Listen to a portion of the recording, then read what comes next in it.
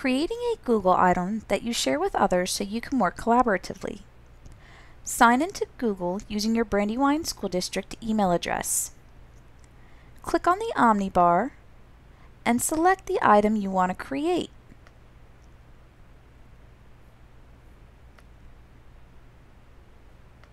Once the Google document is open, you can type anything you want.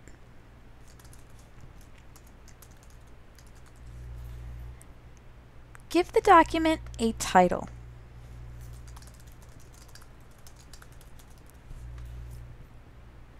Now, when you're ready to share, in the upper right-hand corner, click on Share and select the Advanced link at the bottom. Next to Private, select Change. If you don't want users having to sign in because you want to do a quick document that everyone has access to and can quickly add to, you want to choose On with anyone with a link can edit. If you want to protect this even further, you can select On, but people must be signed into their Brandywine School District Google account. Or you can always share this with people by specifically inviting them. Can edit means they can edit the entire document. Can comment means they cannot change anything that's on the document, but they can make comments in the form of notes, or they can view only.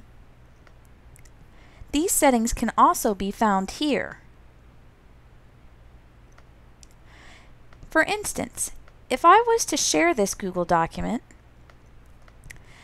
to a person and that person logged in, they couldn't change anything that was on this document. However, they could insert a comment.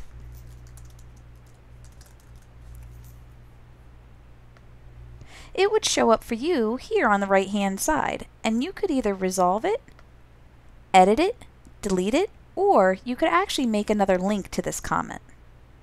This way, the integrity of your document will always stay.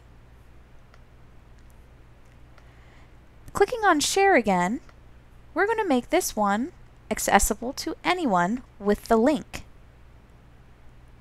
and they can edit it. Once I select Save, I now can share this link up here with anybody, whether I insert it inside of Schoology, a page, or an email. Just copy and paste. When done, select Done.